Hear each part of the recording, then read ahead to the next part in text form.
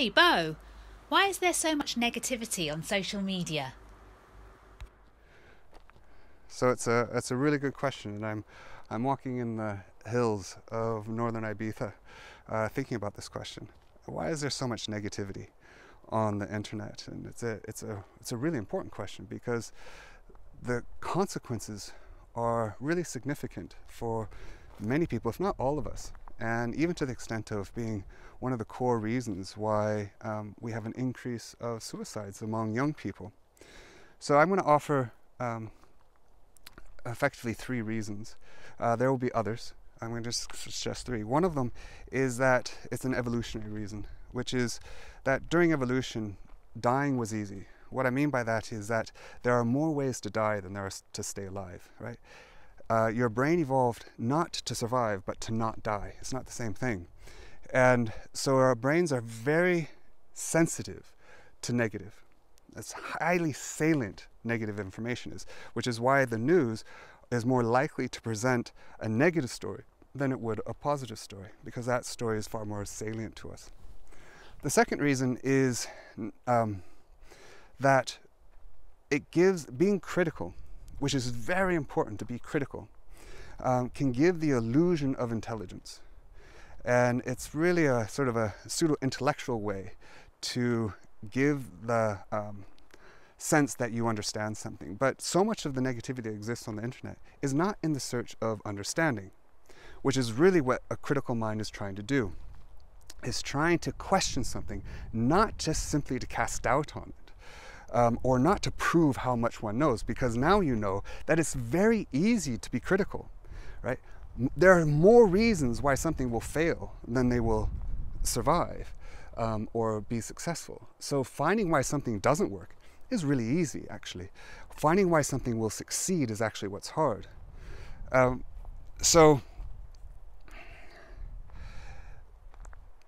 people will be often negative, not in the pursuit of understanding, but simply to give this sense of being intelligent and pseudo-intellectual, in my view.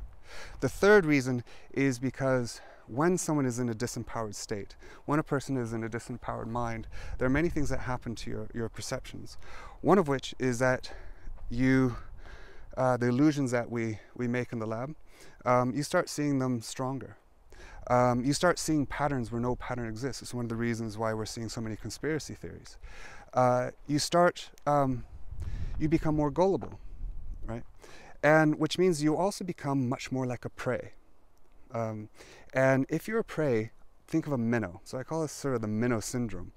What happens if you're a minnow is, what's the best defense strategy for a minnow? Is to surround yourself by other minnows, to put yourself right in the middle, right? It's not that you actually necessarily care about all the other minnows around you, right? But what you want to do is have lots of them around you and to be right in the middle, because that's your shield from the predators. So a lot of the people who are very critical and negative on the internet, it's because actually they're feeling disempowered. They're feeling little, they're feeling small. And one way to actually feel strong and safe within that is not only be negative, but to attract other people around you who have a similar negative view. So these are the three reasons. One, we evolved to have negative be very salient for us. The second is that we have the illusion of being intelligent by finding what's wrong with something, when in fact that's actually very easy, because just statistically speaking, most things are going to fail, very few things are going to succeed. And that negativity is not in the search of understanding, which is really what a critical mind is in the business of. And the third is the disempowered brain. When you're feeling disempowered, or you're disempowering yourself, you will not only be negative, because it gives you illusion of certainty and gives you illusion of control, but you're going to also surround yourself by other minnows and put yourself right in the middle of them as a defense strategy.